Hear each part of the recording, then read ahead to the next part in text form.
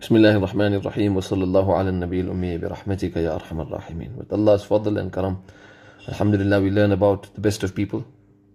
And subhanallah, every sahabi we go into, we just realize that every one of them are so special. We sometimes have a favorite and then we learn more about them and we unravel another favorite and another favorite. And then we just start realizing a fraction of what Allah subhanahu wa ta'ala says in the Quran Kareem, وَكُلًّا وَعَدَ اللَّهُ الْحُسْنَى. Every sahabi, every one of them, Allah has promised Jannah, meaning the highest of stages, Al-Husna. So may Allah subhanahu wa ta'ala give us tawfiq to emulate them. This sahabi is one whom Rasulullah praised and said that when he brought Iman the first time, it was Iman, it wasn't just Islam. Aslam an-nas. Others become Muslim first, after effort, after realization, after some time in the deen, where they sacrifice for Allah, then the level of Iman comes. This sahabi brought Iman right from the beginning. Aslam an-nas wa amana Amr ibn al-As radiyallahu ta'ala an. He hails from the Banu Saham clan. Hazrat Amr radiyallahu anhu, bin As, bin Wa'il, bin Hashim, bin Su'aid, bin Saham. And he links with Rasulullah ﷺ at the forefather Ka'b bin Lu'ay. He hails from the Quraysh clan, so he's known as Qurashi as-Sahmi. He had two brothers from his mother. His mother was Nabigha bint Harmala, and his brothers from her were Amr bin Athatha being one, and the other being the famous man who took Islam far and wide for Allah's sake. He is none other than Uqba bin Nafi' rahimahullah. So the achievements of Amr is really amazing. What he achieved for Islam, the countries he brought to Islam. For example, Oman. He single-handedly brought that entire country to Islam. Everyone embraced Islam. Imagine Palestine. He was the conqueror of Palestine. Imagine Egypt. He conquered Egypt and brought the people to Allah subhanahu wa ta'ala. So there's so much to learn from this great sahabi, from the time he was born till the time he left this world in the year 43 Hijri, in the month Shawwal. There's so much to learn. He's known for his wit and intelligence. Whoever describes him, whether it's Allama ibn Kathir, Hafidh ibn Kathir, or it's Shamsuddin Dhahabi, they all mention he was Dahiya to Quraysh, the man of wit and intelligence. He was the man who knew the world. He was a man who was used as a parable in intelligence, prudence. وَيُضْرَبُ الْمَثَلُ بِهِ فِي الْفِطْنَةِ وَالدَّهَاءِ وَالْحَزْمِ. He was a parliamentarian, and he was an emissary that Quraysh sent when they needed important matters resolved. His father detested Islam and was amongst those who mocked the Muslims. So, being close to his father, on behalf of Quraysh, he was even sent by Quraysh to meet Najashi of Abyssinia, to converse with him and convince him to send the Muslims back to Makkah. The Meccans couldn't bear it that the Muslims were now living peacefully under the rule of a just king. And Amr could not take defeat. He went. He spoke to Najashi. Najashi then summons the Muslims. Allahu Akbar, Allah's help with the people of Iman and Deen. And they responded honestly. And they responded wisely. Hazrat Ja'far bin Abi Talib radiyallahu anhu, the spokesperson of the Muslims, on behalf of all the Muslims, responded to the king and explained to him the beauty of Islam. And he explained their own condition. What was their condition as Arabs prior to Islam, and how Islam changed them and made them better people. And then he recited verses of the Quran Kareem, chapter 19.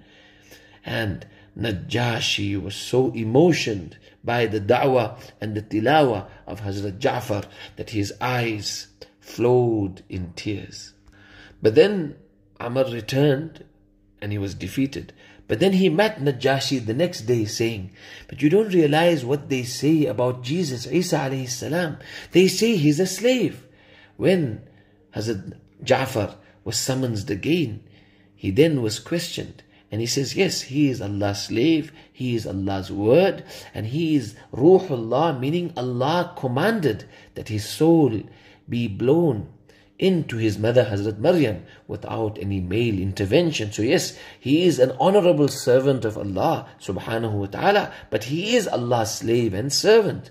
Hazrat Ja'far responded honestly, and Najashi realized that what Hazrat Ja'far is saying is correct, and he picked up a little splinter, a small stick, and said, exactly what you said about Hazrat Isa alayhi salam is correct, and that is our belief. Those of us who believe in the true Isa alayhi salatu wasalam and believe in the truth about Isa alayhi salatu wasalam concur with what you have said, O Ja'far. And then he turned to the two emissaries of Quraysh and said, you have to return. I'll never hand them over to you. They will stay under me. They came to me for protection. I will never desert them. And then he said to the Muslims, if anyone has to harm you, you just tell me about it. And from that time, the Muslims shared a close bond with Najashi, and they then became the means of Najashi's Islam. Allahu Akbar.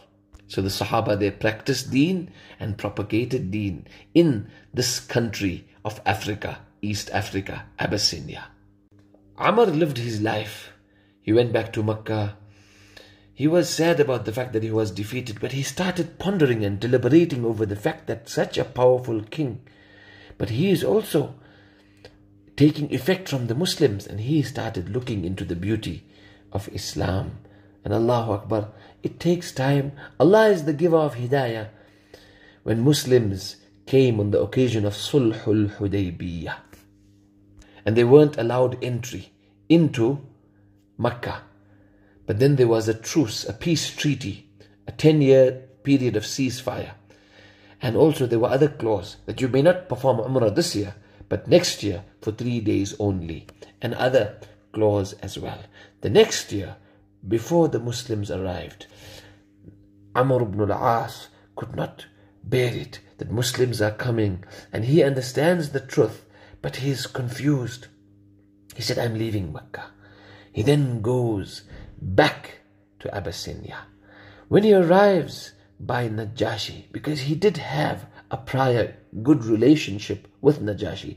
Historically, Najashi was removed from his position and he was sent into the wilderness.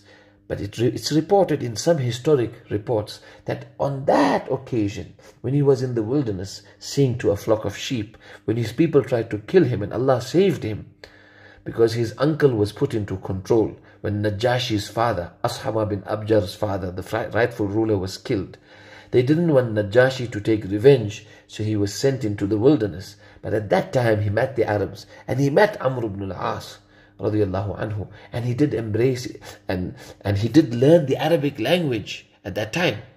So that was where their bond started.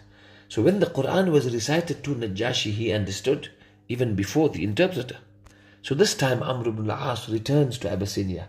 He didn't want to be there when the Muslims come for their Umrah, but because he felt remorseful that he is deserting the Meccans, whilst he was in Abyssinia, Nabi sallallahu alayhi wasallam sent Sahaba with letters inviting the different kings to Islam. Nabi sallallahu alayhi wasallam's letter to Abyssinia was different, because then Najashi was already Muslim. Ashama bin Abjar rahimahullah was already a Muslim. So the Sahabi who arrived there arrived with a different message, information about Islam, teachings of Islam. And also Nabi sallallahu alayhi wasallam at that time sent a letter prior to that proposing for the hand of Hazrat Habiba radiyallahu anha in marriage. But this time Nabi sallallahu alayhi wasallam's letter was also concerning other issues. Send my Sahaba back to Medina Munawwara. Amr ibn al-As notices that the emissary of the Prophet sallallahu alayhi wasallam, being also Amr bin Umayyah al-Damri, arriving in Abyssinia, conveying the letter and the message of Rasulullah ﷺ to Najashi, Amr ibn al-As wanted to try again. He wanted to do something for the Meccans to actually help him overcome the remorse One is the remorse that he's not embracing Islam. The other is the remorse that he is forsaking the Meccans. So he spoke to Najashi, would you hand over to me the emissary of Muhammad ﷺ? This is a favor I ask of you. If you hand him over to me, at least it will be something that I can do for the Meccans. So they don't take it out on me, the fact that I deserted them. Najashi says to Amr ibn al-As that how dare you make such a request, O Amr? What is wrong with you? And he smacked Amr on his face so severely that Amr felt such pain. He says, I like almost fell, and I was so hurt that I actually felt I wish the earth could swallow me in. And then Najashi says to me, Amr, how dare you make such a request? Don't you know this is a man who has come from Allah's messenger?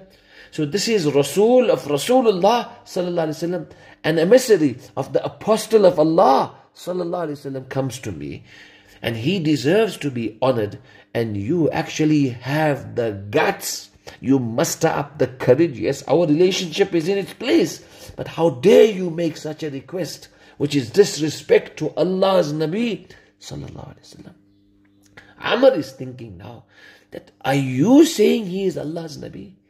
Have you confirmed it? Are you sure? Najashi is telling Amr, I am assuring you, this is the Nabi of Allah sallallahu alaihi wasallam. Amr ibn al-As then says, if you believe he is Allah's Nabi, I take your word for it. I also want to be a Muslim. Manli bihi, who will make me Muslim? There and then Najashi holds the hand of Amr ibn al-As radiyallahu anhu, and Amr bin As utters the kalima. Subhanallah.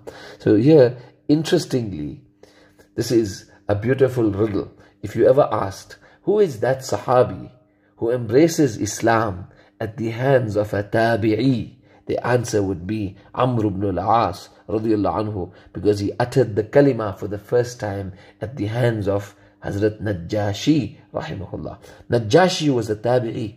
He never met the Messenger sallallahu alaihi wasallam. So he is known as a very high level Tabi'i called Mukhadram, a man who lived in the time of the Prophet sallallahu alaihi wasallam and embraced Islam but didn't meet him sallallahu alaihi wasallam. But he brought many to Islam, and the example we have before us is none other than Hazrat Amr ibn al-As radiyallahu anhu. So he spent a little bit time in Abyssinia, but his heart was now yearning to meet Rasulullah sallallahu alaihi wasallam and become Sahabi.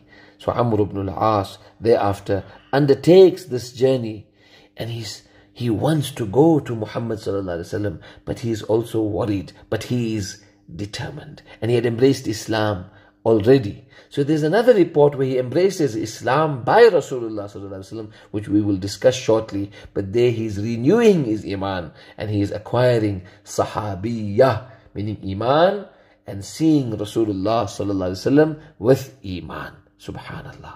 So Allahu Akbar, Allah is the giver of hidayah. Allah then gave Hazrat Amr ibn al-As radiyallahu anhu hidayah. When we look into the report says he embraced Islam by Nabi sallallahu alaihi wasallam.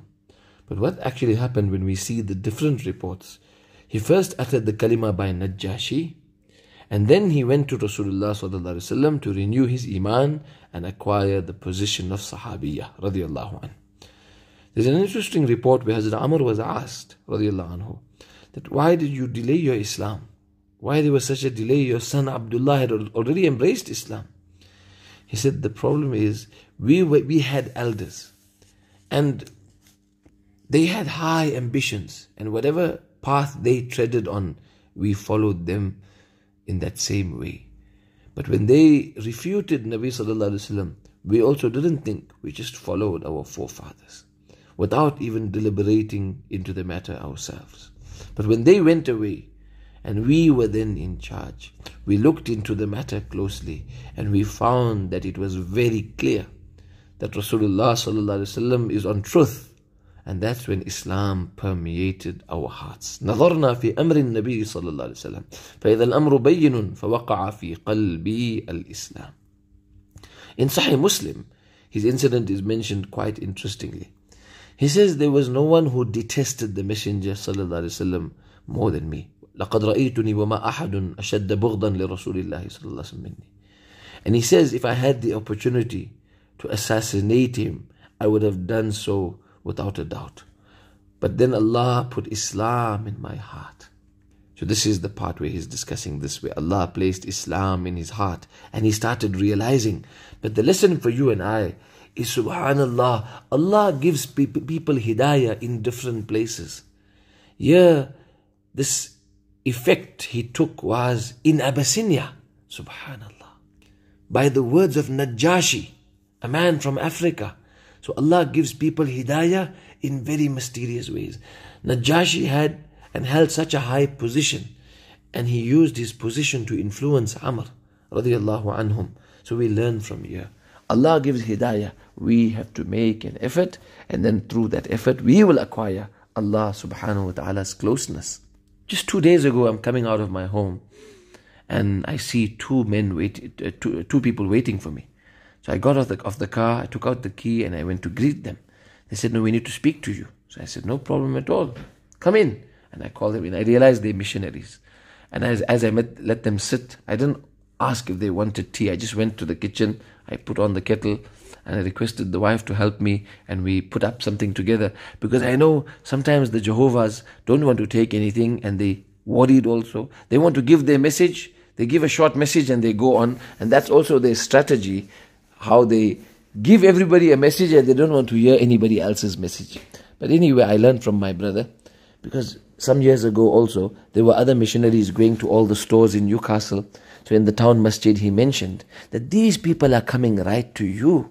They're making an effort. Yes, they have falsehood. But what they're doing, we were supposed to be doing. Now that they're coming right to us, let's not chase them away. Let's capitalize on the situation. So anyway, after they gave their message, and that's the other point I learned also, I let them speak first. Many a time, sometimes, Allah forgive us, we chase them away. Is that the akhlaq of Nabi sallallahu alaihi wasallam? And then sometimes they come to us, we want to talk to them as though we know so much. They came to us. Now we want to talk to them without hearing them out. Their minds are closed. They came to convey a message. Allah's Nabi's sunnah is he heard them out. See how many times he went to the mushrikeen and he spoke to them. How many times they even came to him. Like Utbah bin Rabi'ah came to Nabi sallallahu alaihi wasallam with so many offers and so many messages on behalf of Quraysh. Allah's Nabi heard him out. Even when he insulted Allah's Nabi sallallahu alaihi wasallam, that, oh Muhammad sallallahu alaihi wasallam, if you feel you insane, or you lost it, or you sick, we will arrange the best practitioners and physicians to treat you. And through all of that, Allah's Nabi heard him out. Carry on with your worship as you did before, but stop this da'wah. When he finished, Allah's Nabi sallallahu alaihi wasallam said to him, very politely and respectfully, "Afaraghta ya Abul Walid." Sir, Abul Walid is a very respectful title. Like we would call an elderly man, uncle. Respectfully, politely. Uncle, are you finished? Now, let me take my turn. So when they finish, then we take our turn. So they gave me their message. Afterwards, they wanted to leave. I said, no, I got tea coming for you. No, you shouldn't have. Anyway, I brought it quickly. I served them. Then in that, few others of their friends were also going through the other part of the street. They finished and they came looking for them. So I called them in as well. And I rushed quickly to arrange the tea before they stopped me. And we learned from Hazrat Ibrahim ﷺ in the Quran, فَرَاغَ إِلَىٰ أَهْلِهِ. He quickly went. رَاغَ يَرُوغُ is to quickly go like a fox. Meaning what that means in this context is don't ask if you want. Just go and bring what you want to give for Allah subhanahu wa ta'ala. And these are opportunities to win over people to the truth. Anyway, I got speaking to them, and when they gave their message, I took my turn and explained about Hazrat Isa alayhi salatu wasalam from the Quran and from the Hadith, and few amazing incidents also from the books of Seerah. Inspirational incidents in the life of Hazrat Isa alayhi salatu wasalam. And I noticed they all ears.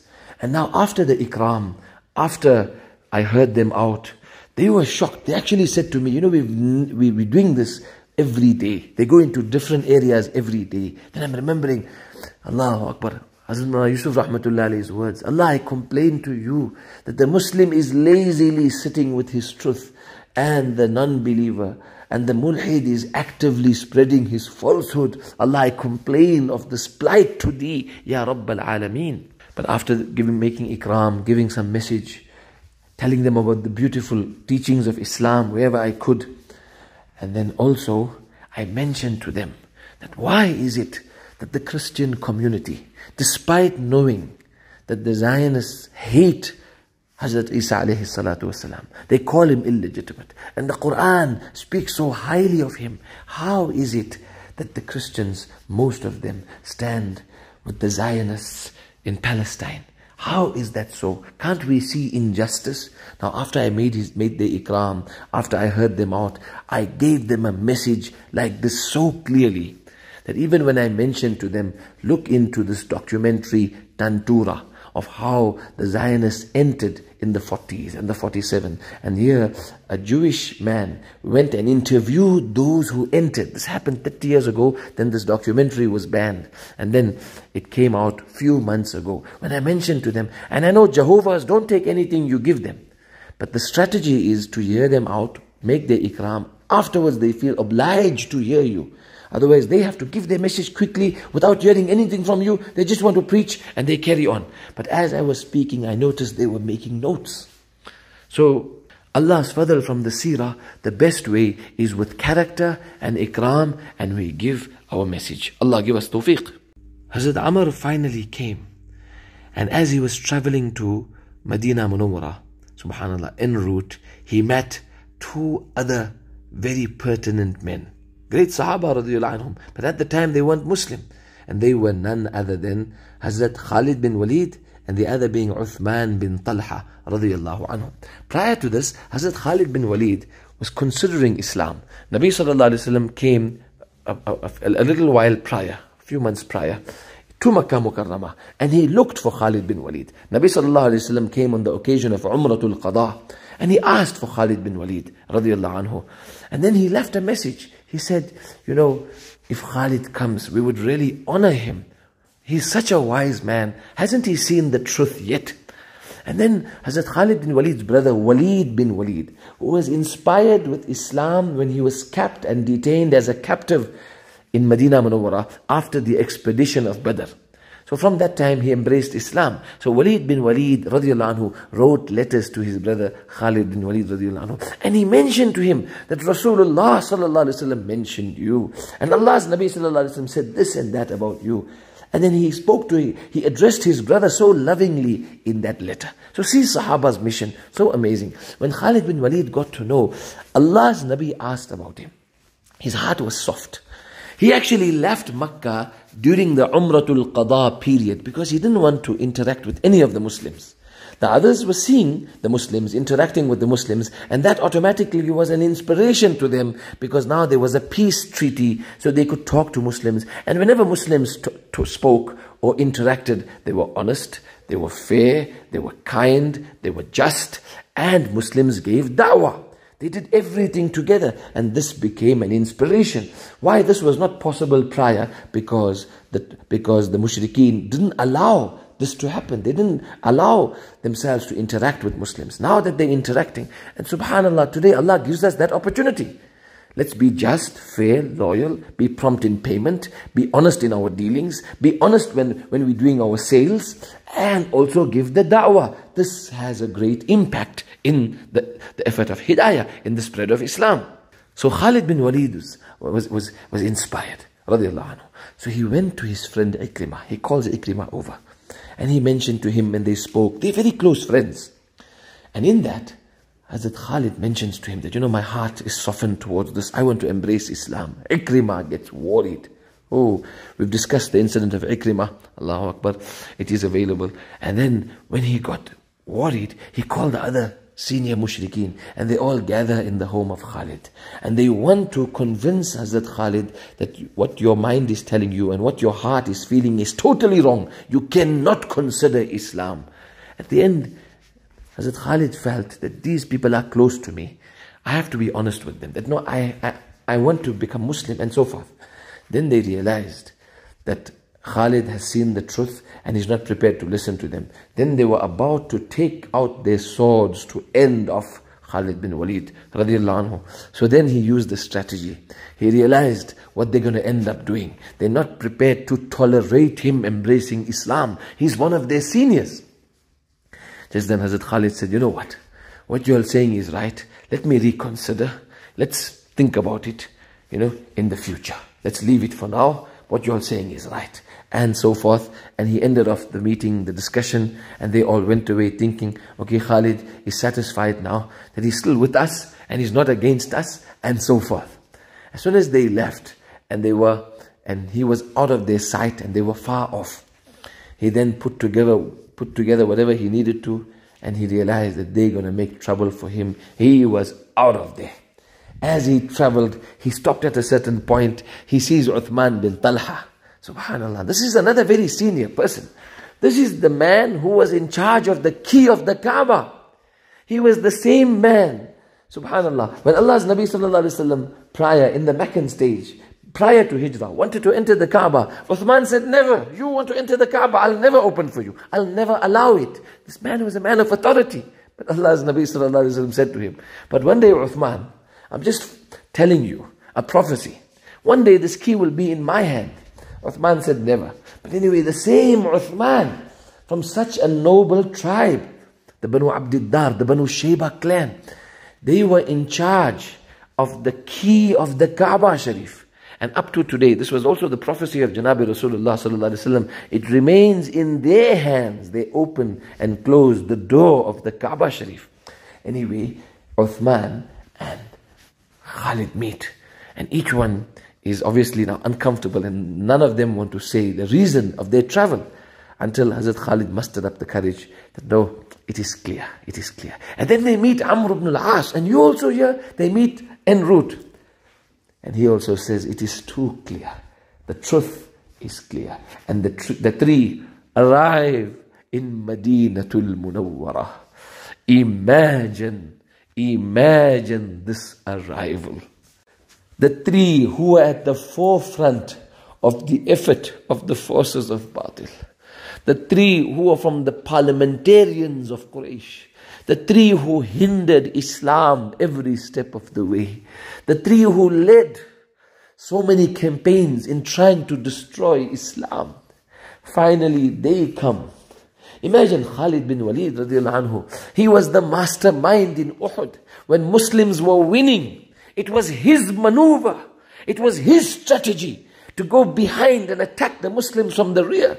So many Sahaba became shuhada. So many children became orphaned. So many women became widowed. Imagine Amr ibn al-As, who went right to Abyssinia, and he tried hard to get the Muslims back to Mecca to suffer torture again. Imagine Uthman bin Talha, he even refused our Nabi sallallahu alaihi wasallam's entry into the Kaaba Sharif. They arrive in Mecca in normal circumstances. Any other person, how would they have been treated? This is not ordinary. Ye Allah ka deen hai. This is Allah's deen. Ye Islam hai. Khuda ka deen hai. They come into Medina Munawwarah. Allahu Akbar. And they are welcomed. They were never reminded that my father died because of you. No, Sahaba took it that my father is shaheed. They never reminded others about their actions and the repercussions of their actions. When they came, Allah's Nabi sallallahu alaihi wasallam welcomed them lovingly, and he said to Sahaba, "Oh my Sahaba, look at this. لَقَدْ أَلْقَتْ إِلَيْكُمْ مَكَّةُ أَفْلَاذَ كَبِدِهَا." Makkah has now given you her heart. This is the heart of Makkah. This is the heart of Makkah. Yeah, these are the people. Who is Allah bringing to Allah's deen? You and I must make an effort. Allah will guide people through us. Make an effort. Treat people with akhlaq. Make people's ikram. Tell people the truth openly, directly. Talk about the beauty of Islam. Talk about the miracles of the Quran. Respected businessman, you can. How you describe that car, how you describe your commodity, your product, You got the charisma. You got that articulate way. Use it for Allah's deen. Allah gave you that ability. Invite and talk about the beauty of Allah's deen. You will inspire people. Today is Jumu'ah. Offer him. He's there doing a business deal with you in your office. Tell him, just now, come have some tea, have some biscuits. Just now, I'm going for Jumu'ah. I want to take you with me. And after that, we're going to have some biryani together. We're going to have some dal and rice together. We're going to have some akni together. Come. Invite your friend. Offer him. You know him for so many years. They go. Such people arrive in Medina Munawwara. They are welcomed. They are accommodated. You know why?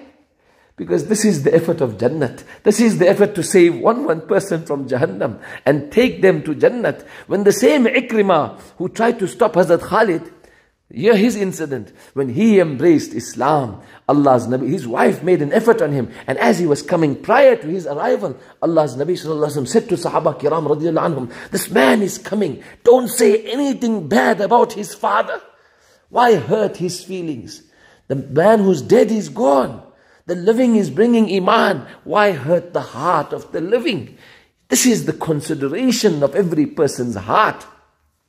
And finally, the three appear before Janabi Rasulullah sallallahu alaihi wasallam, and how he lovingly welcomed them, and how Sahaba embraced them and welcomed them lovingly. This is the beauty of Islam that the world is pining for, the world is craving for, the world is yearning for that love for Allah. But you and I as Muslims are hoarding it for ourselves. Allah forgive us. Allah maaf farma de hame. Hazrat Khalid comes forth, embraces Islam. He holds the hands of Nabi Sallallahu Alaihi Wasallam, takes the bay'ah, embraces Islam. Hazrat Amr ibn al-As radiyallahu anhu comes forth. But then he says, فَبَسَطَ يَمِينَهُ, Allah's Nabi Sallallahu Alaihi Wasallam gave me his hand, but I held my hand back. He said, what's wrong, Amr? مَا لَكَ يَا Amr? So I said, oh Allah's Nabi Sallallahu Alaihi Wasallam, I have a condition. What is your condition, Amr? So I asked, oh Allah's Nabi, that Allah forgive me. Allah forgive me. Allah's Nabi Sallallahu Alaihi Wasallam said to Hazrat Amr, don't you know أن الإسلام يهدم ما كان قبله وأن الهجرة تهدم ما كان قبلها وأن الحج يهدم ما كان قبله. Don't you know that Islam, subhanallah, through Islam, Allah forgives all one's past sins. Through Hijrah, Hijrah removes all one's past sins. And Hajj, Allah removes all one's past sins. When Allah's Nabi Sallallahu Alaihi Wasallam said this, Allahu Akbar, then Hazrat Amr was satisfied. Nabi Sallallahu Alaihi Wasallam gave him du'as. Hazrat Amr says, and this is in Sahih Muslim, وَمَا كَانَ أَحَدٌ أَحَبَّ إِلَيَّ مِن رَسُولِ اللَّهِ صَلَّى اللَّهُ عَلَيْهِ وسلم. First, there was no one that I hated more. Now there was nobody more beloved to me than Janabi Rasulullah sallallahu alaihi wasallam. There was no one that I revered more than him. وَلَا أَجَلَّ فِي عَيْنَيَّ مِنْهُ. So much of respect I have for Rasulullah sallallahu alaihi wasallam. I could never look in him and look him in the eye. I could never stare him in the face. وَمَا كُنْتُ أُطِيقُ أَنْ أَمْلَأَ عَيْنَيَّ مِنْهُ إِجْلَالًا لَهُ. I could never stare at him or look at him in the face or look him in the eye out of awe for him. Even if I were asked to describe him, I would be incapable. وَلَوْ سُئِلْتُ أَنْ أَصِفَهُ مَا أَطَقْتُ. Because I never stared him in the face or looked him in the eye out of awe for him. Allah's Nabi Sallallahu Alaihi Wasallam loved them so much. And our discussion is about Amr, what a position he held before the Nabi of Allah Sallallahu Alaihi Wasallam. Allah's Nabi Sallallahu Alaihi Wasallam said, others bring Islam and then Iman comes thereafter. Aslam al-Nas wa amana Amr ibn al-As. Hazrat Amr brings Iman from day one. And Nabi Sallallahu Alaihi Wasallam also mentioned that Ibn al-As, Inna Amr ibn al-As min salihi Quraysh. Hazrat Amr bin As is from the righteous men of Quraysh. This is in Tirmidhi. Both these reports are in Tirmidhi. From the initial stages, Allah's Nabi Sallallahu Alaihi Wasallam sent him in Allah's way to strive for Allah. Subhanallah. He just spent a short time learning Allah's deen. He knew so much so quickly. Two pertinent tasks Allah's Nabi Sallallahu Alaihi Wasallam gave him right away. One was, subhanallah, Nabi Sallallahu Alaihi Wasallam sent him with a mission to give da'wah to the king of Oman. What an amazing journey. And what an amazing message that in a few days he brought the entire country to Islam single-handedly. Another is Allah's Nabi, we'll discuss that inshallah shortly. Nabi sallallahu alayhi wasallam sends him in an expedition and Allah's Nabi makes him Amir. Subhanallah. Hazrat Amr ibn al-As radiyallahu anhu used to say, in the expeditions, Allah's Nabi sallallahu alayhi wasallam equated none to myself and Khalid radiyallahu anhum. He sent by Nabi sallallahu alayhi wasallam to Dhatul Salasil. And amazing is, Hazrat Abu Bakr and Umar and senior Sahaba radiyallahu anhum are present in that expedition. Subhanallah. And Hazrat Amr ibn al-As radiyallahu anhu is the Amir. And they're going in Allah Ta'ala's way. They numbered 330 horses. Hazrat Amr went exactly as Nabi sallallahu alayhi wasallam told him. They traveled in the night and they hid in the day. And they get to a certain place where the multitudes of the enemy were enormous. And Hazrat Amr ibn al-As writes to Nabi sallallahu alayhi wasallam. Allah's Nabi sallallahu alayhi wasallam sends reinforcements under the lead of Hazrat Abu Ubaidah bin Jarrah radiyallahu anhu. As Hazrat Abu Ubaidah arrives, Hazrat Amr continued to be the Amir. There was a slight confusion where Hazrat Abu Ubaidah felt that Hazrat Amr would make him the Amir. Hazrat Amr said, "Oh Abu Ubaidah, I am the Amir, you are my reinforcements, you just stay under me and do as I say." Hazrat Abu Ubaidah is a senior. He said to Amr, "Oh Amr, if you want to be Amir, it's fine. Allah's Nabi sallallahu alayhi wasallam told me to work together with you. If you go contrary to me, I will still listen to you. Nabi sallallahu alayhi wasallam told us to work together." So Hazrat Amr was the Amir and Hazrat Abu Ubaidah submitted and prayed salah behind Hazrat Amr ibn al-As radiyallahu anhu. What we learn from here? Allah's Nabi sallallahu alayhi wasallam gave new brothers opportunities to progress and enhance, and he appreciated their expertise to such an extent when they returned and the report was conveyed to Nabi sallallahu alaihi wasallam. And in the Karguzari, one even mentioned this, that the Amir didn't allow us to kindle fires and we were bitterly cold. And Allah's Nabi sallallahu alaihi wasallam asked him, and when he gave his reason, subhanallah, Nabi sallallahu alaihi wasallam was so happy with Hazrat Amr ibn al-As radiyallahu anhu that the enemy numbering so many mustn't know our exact number. If we had fires, they would be able to decipher exactly our number. And even when the Muslims conquered and defeated, Hazrat Amr ibn al-As radiyallahu anhu didn't allow them to follow them, because he was anticipating that they had another troop of theirs in ambush. Nabi sallallahu alaihi wasallam analyzed that Hazrat Amr radiyallahu anhu's wit and his wisdom in these expeditions was phenomenal. And Allah's Nabi sallallahu alaihi wasallam kept on sending him in Allah Ta'ala's way to establish Allah Ta'ala's deen. He even went into an area, subhanallah, where his mother hailed from. She was formerly a slave and so forth. And those were the tribe of his mother, and he went to make an effort on them. And some of these expeditions, Hazrat Abu Bakr was also with, but Hazrat Amr was the Amir. Imagine the greatest Sahabi is present, but he wasn't the Amir. This is the beauty of Allah's deen. One day one is Amir, the next day he is Ma'mur. Subhanallah. One day one is on khidmah, the other day one is on guard. This is the beauty and this is the tarbiyat Nabi sallallahu alaihi wasallam made for his Sahaba Kiram radiyallahu ta'ala anhum. Allah give us tawfiq to understand the amazing lives of Sahaba Kiram radiyallahu anhum. Hazrat Amr narrated many ahadith. More than 37 ahadith he himself narrated and shared with the ummah. So we are indebted to him in learning the ahadith of Rasulullah sallallahu alayhi wasallam. But there's so much more to his life. He left this world in the year 43 Hijri. We're just discussing few incidents that he had in the time of Nabi sallallahu alaihi wasallam. The next discussion will be his journey to Oman. But what's amazing is all his life he continued serving and striving. We'll discuss what he said to the kings of Oman. And finally, Allahu Akbar, when Nabi sallallahu alaihi wasallam departed from this world, he was saddened by it, Ya Allah.